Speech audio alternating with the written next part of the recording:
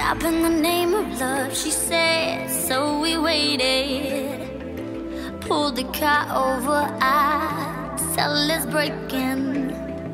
I never found religion, but was born with freedom. I would call it now gypsy pop. I used to do more kind of like dance pop, but now I would generally call it gypsy pop, yes. I don't know where home is. I guess this is home for me. This is what I would call home. My mum still lives in this bus. But I do live in LA right now, but nothing is forever. I go with the wind. I think most of my inspiration, honestly, comes from the shit that I've been through. I definitely am a bit of a warrior, and that's why I don't regret the bad times, because they inspire my lyrics mostly. Everybody has their ups and downs. You know, I've had my fair share of downs, like I was homeless multiple times. You know, I've had domestic violence growing up. I've had my fair share of drug problems. But I think that makes me really appreciate the good times so much more, you know. Some people's success comes very easily, and I guess they can take it for granted. I don't think anything has come easy in my life, so I definitely don't take anything for granted. I'm very appreciative for like the simplest things. Like I didn't even grow up with running water. So for me, like to be able to like turn a tap and like water comes out, I'm like, wow, this is magical. And like you push a button and it's hot instead of like we'd have to chop wood and make a fire. So it's like, yeah, I'm very grateful for the little things.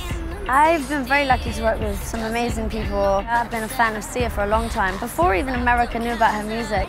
And then I got to collaborate with her, that was fantastic. Bruno Mars, he's great. Imogen Heap is fantastic.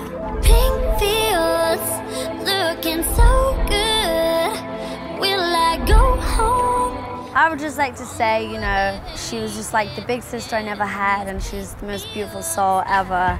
And if only she could have taken care of herself like she took care of everybody else.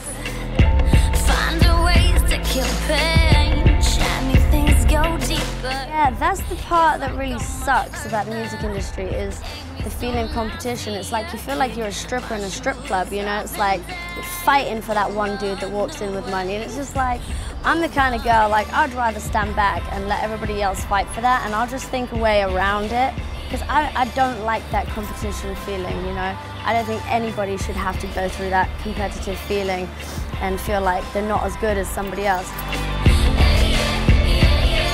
It's actually going to be my first ever album. I've released EPs and singles, but never a full-length album, so very excited. It's like, I feel like when you listen to Eminem, you get to know him and his story, you know, he lets you into his world.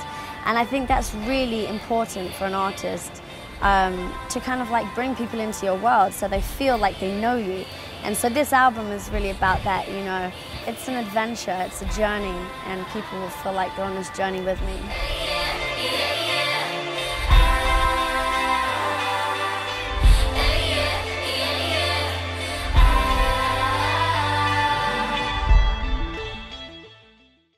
I mean, I don't think I'm dark. I think it's funny when people say that, but I feel like I really love, like I obsess, and I